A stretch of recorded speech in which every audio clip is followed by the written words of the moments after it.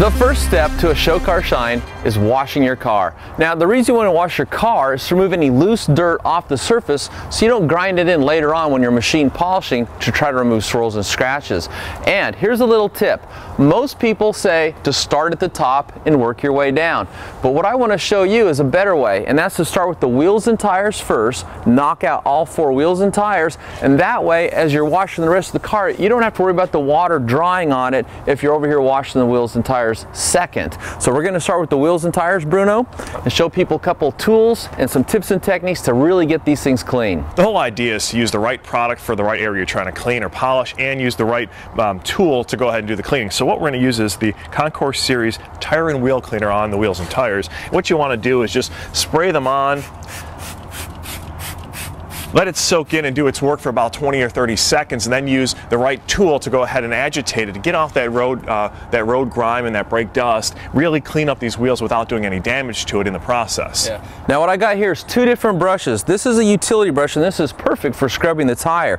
What this here is a boar's hair brush, and this is important because a lot of cars have either clear coated wheels or polished aluminum wheels, and you don't want to use a real aggressive brush because you could potentially put scratches into the wheel. So you want to use the right tool for the job. Tell you what, I'll let you do the tire and I'll do the wheel. All right. And this is going to get, again, all the road grime and the brake dust that builds up on the wheels and the tires. Okay, I'm going to come down here.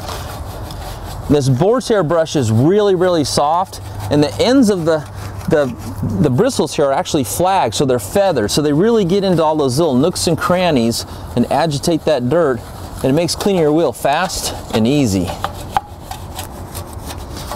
Okay, Bruno, give that a blast. All right, we'll rinse this off. That looks good. And we are off to a good start. Now we'll just repeat this on each one of the wheels, and now we can start working our way from the up back down again. Right. So what, hand me the wheel cleaner and I'll get the back one. There you go. Now that the wheels and tires are done, we're going to start getting the car ready to be cleaned, and first thing we've got to do is go ahead and put a little water in here and get our cleaning solution ready to go. Now what I've put in here is the Wolfgang Auto Bath. This is non-detergent, okay, so it's not going to strip off any previously applied coats of wax or paint sealant. It also is going to lubricate the surface to help the dirt glide off the paint instead of grind in. And that's very important because when you're washing, the last thing you want to do is put scratches in the paint. Right. Because clear coats are scratch sensitive. So everything that touches the paint has to be high quality, perfectly designed for the process you're doing here. So we've already got the soap in, and the next thing we want to do is we want to start at the top. We've already done the wheels, and then work our way down. Now we'll rinse the car off, obviously. One thing you want to keep in mind, this is a convertible, and with a convertible you need to use the right tools to go ahead and clean the top. And once we get the car all rinsed, Mike's going to utilize a boar's hair brush that's specifically designed for these convertible tops to clean it, get all the dust and debris off it without damaging it. That's right. Now convertible tops come from the factory with a waterproof coating. So the last thing you want to do is use any kind of abrasive or coarse brush because you're going to scrub that coating off. So again, we got a boar's hair brush, and these are perfectly designed to fit inside the 5-gallon bucket here. So I'm going to dip this in, gather up some of the Wolfgang Auto Bath car wash solution, and then just run this over the top. Now this is going to be real gentle to this fabric top, but what it's going to do is if you ever look at a fabric top, you'll notice it has a weave to it. And when this thing's parked outside, open to the environment, dust settles into that weave. And so the last thing you want to do is ever put like a protective coating on your top without first washing, get the dirt out of that weave. Right, you got to get the dirt out before you protect it, or otherwise you'll trap in that dirt into the weave, which is obviously something you don't want to do.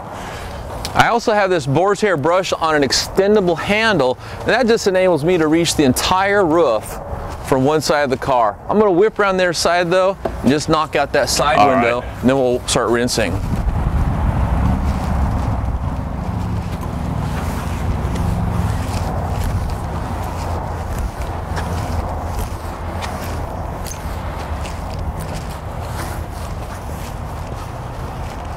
Okay, go for it, Bruno. All right.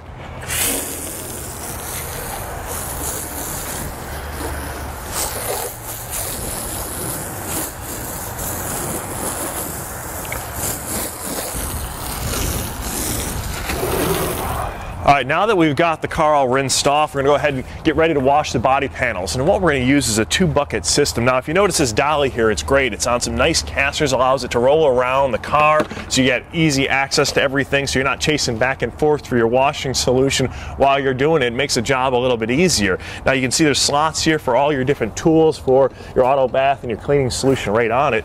And the whole key is this 2-bucket system is to have one filled with your auto bath, your cleaning solution, one with fresh water that allows you to take your cleaning mitt or your sponge, get it all soaked up with your cleaning solution, and you want to rinse it off before you go to put it back on the vehicle, because last thing you want to do is damage the vehicle while you're trying to clean it. That's right. We've also got what's called grit guard inserts. Now there's one of these on the bottom of each bucket. They fit down at the bottom. What this is a plastic grill that's elevated off the bottom about 2 inches by these vanes. And this is how this works. After you gather some soapy solution and wash a panel, you're going to take and rinse this off in the freshwater solution. You actually want to put your hand down inside the bucket and rub that mitt against the grill. That's going to loosen up the dirt off the mitt. It's going to fall down past the grill, get trapped on the bottom. And what these vanes do is when you put your mitt in there and you're swirling around, it keeps the dirt from swirling back up and getting on your wash mitt. Very ingenious, very important. It helps keep you from putting swirls into the car as you're washing it. So let's go ahead, I'll let you try this one out. These are very soft, premium quality wash mitts. Again, we're going to start with our soapy water solution. You get the hood and I'll get the door and work my way back. And a lot of times, here's a tip. I've watched people wash cars over the years, and a lot of times they don't pay attention to what they're doing, and they'll scrub a panel and scrub a panel and scrub a panel when theoretically all they need to do is actually push that wash mitt over the panel once or twice to loosen the dirt and then move on. You don't want to just sit there and just keep rubbing and rubbing the same place. Again, the whole idea is to avoid inducing swirls into the paint. That's a great point, Mike. Okay, so then after washing each body panel, go ahead and give the car a thorough rinse. And this is also real important. You want to rinse all the dirt that you've loosened up out of all the cracks and crevices so they don't get pulled out when you're machine buffing and the air current developed by your buffer.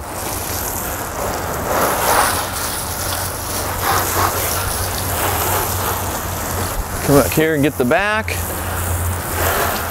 You got the other side, right? Yep, okay. That side's good. So now we're going to dry it off using the Guzzler microfiber drying towel. Now it's got a waffle weave in it, you'll see right here, which is highly effective at drying the car and not damaging it in the process. Now there's a couple ways you can do this. First of all, if you're doing the body panels or the paint, you want to make sure that you use